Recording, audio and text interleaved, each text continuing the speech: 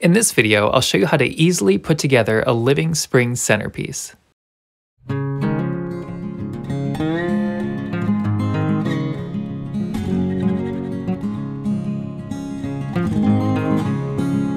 Before we get started, I'm just going to cover our work surface with plastic to protect the table's finish.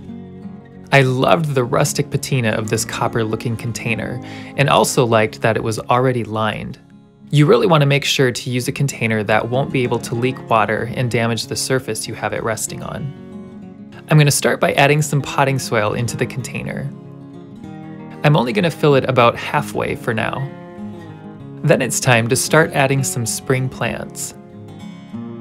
You could use tulips, hyacinths, daffodils, or a mix of bulbs, but I chose to just keep it simple with these miniature daffodils.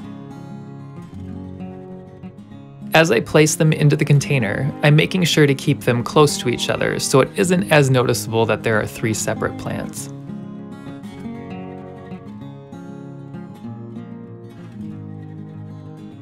Next, I'm simply going to fill in around the plants with potting soil.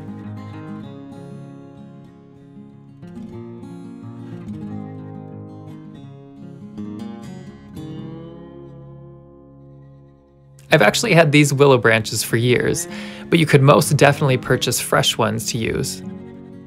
Just trim the branches to a suitable height for your container with a pruning shears or a wire cutter before adding them to your container. Then I'm going to tuck some moss around the plants and branches. You can purchase moss at many places, including craft stores.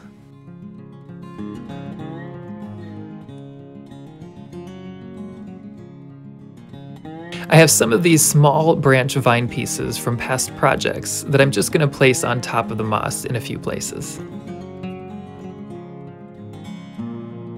And finally, I'm going to add a few decorative eggs, and then I'll show you the finished look.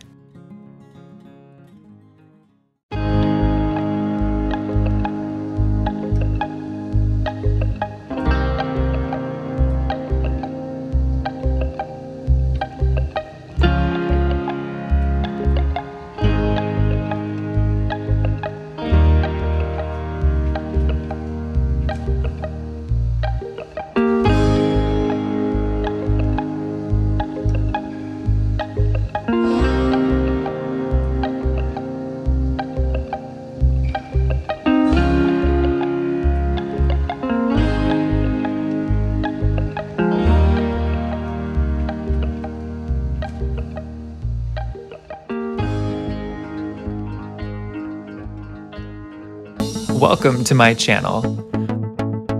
I'm Christopher Heidemann, and I love to decorate.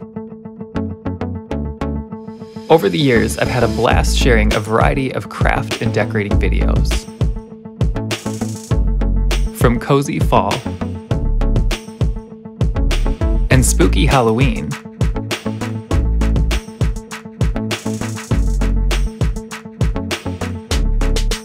to warm and inviting Christmas.